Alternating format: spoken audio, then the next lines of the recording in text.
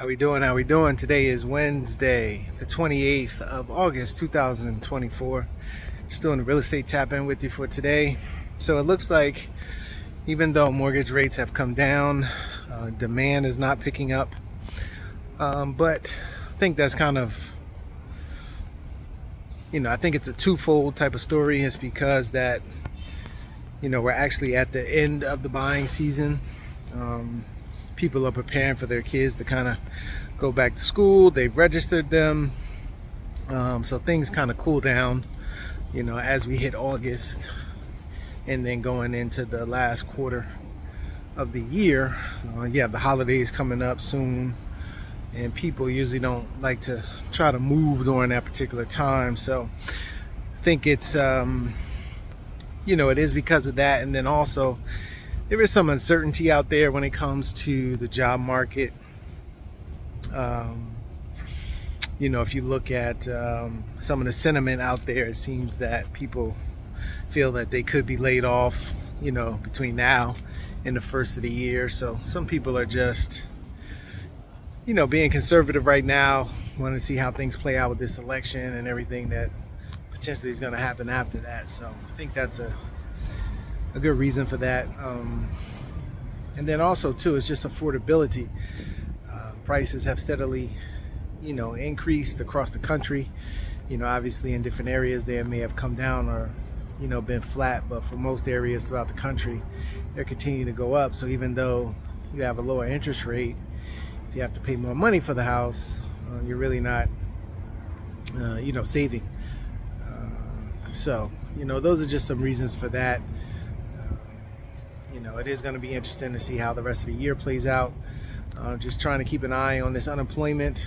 I think that we'll have to see next week after Labor Day, when they come out with those statistics. And even if they do come out with them, most likely they'll be revised like we saw recently. So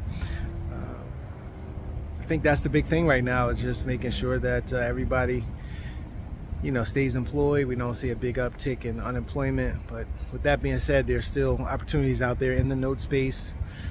You can buy real estate notes that are currently out there that are performing. You can buy non-performing as well. So if you're thinking about investing in real estate, I would definitely consider notes. If you're somebody too that is an investor and you're doing fix and flipping, I would suggest possibly looking into offering seller financing on these particular properties.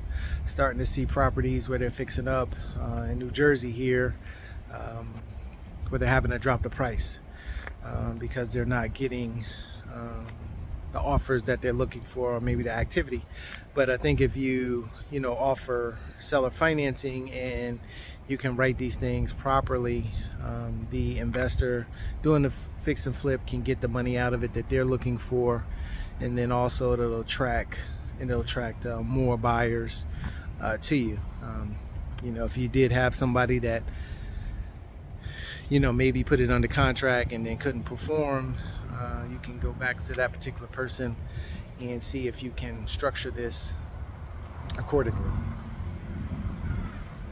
You can structure this the right way to get them in the property, make sure that they can afford the property, and then also, like I said, make sure that the investor is getting what they need, the profit that they're looking for out of the deal as well. So if anybody's interested in that, if you have realtors that have new construction or fix and flip properties that are sticking on the market and you don't want to lower the price, reach out and let's have a conversation and see if there's a way that we can bring some value to you and your client, and get them what they're looking for. All right, if you need to reach me, my telephone number is 973-475-8488, or you can shoot me an email, investorgmr@yahoo.com. Have a great one.